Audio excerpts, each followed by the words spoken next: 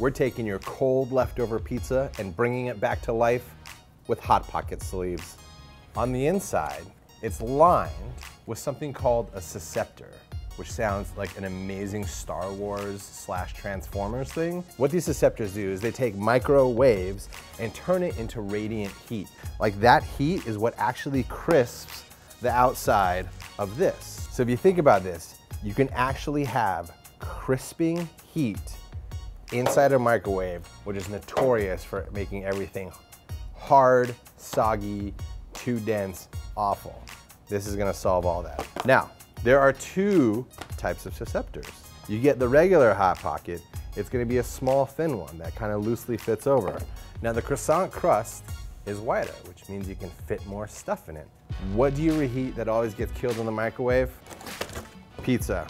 Day old pizza. Now I know some of you are like, I love cold pizza and you know, we always get by, but what if you could put this in the microwave and instead of it dying, you can get back the crispy bottom, the leoparding, beautifully melted cheese on top, like it was fresh pizza.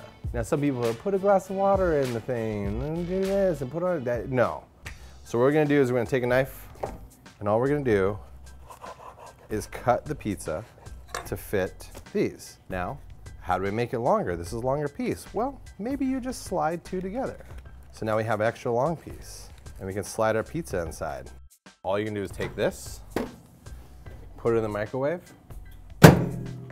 1 minute. Here we go.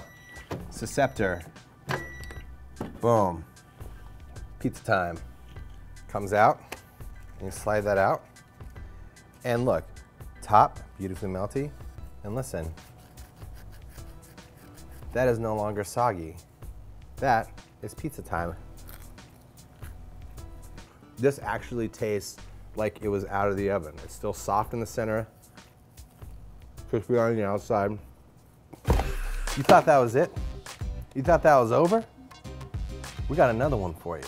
This is not just about reheating pizza. We're gonna show you what these susceptors can do. What about, since it gets crispity and crunchy on the outside, but still soft on the inside, what about taking one of these and making grilled cheese? Bonus dish. Croissant height, 2 pieces of bread. Huh, it's funny. Give you a little bit of space on each side so you don't have to waste anything. This part is pretty simple. You're gonna take some room temp butter. You're gonna spread it on the outside. That's how you're gonna get that nice crispy golden crust. A little salt on the outside, never hurt. So we have our buttered sides. We're gonna flip it over. Just take some cheese, just layer it, put it right in the middle. We're gonna take this guy, we're gonna slide it in the susceptor. Whoa, the butter's coming off. Don't film that. Boom. That's a little cheese thing, little bread thing. Take it, throw it in the microwave, bam. So that susceptor right now, it's taking all those microwaves and turning them into radiant heat. And what it's doing is coming in contact with the butter on top of the bread, and it's gonna speed up that process just like a broiler, like getting the crispy part of the outside of the steak under the broiler. That's all we're doing here with the butter on the outside of the bread, is we're getting it beautifully crispy and brown. Culinary school.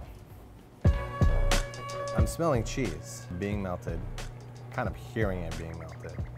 But I'm smelling butter and toasted bread as well. What's to hate about that? I'm sure someone will find it in the comments below. All right, let's take this out. A little caliente. But there you go.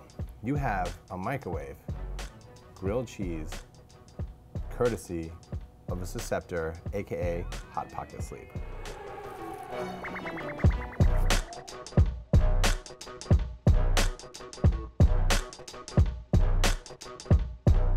You want to learn about more ways to misuse your microwave?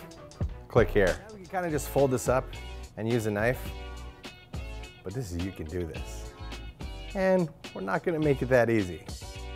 Well, look at this.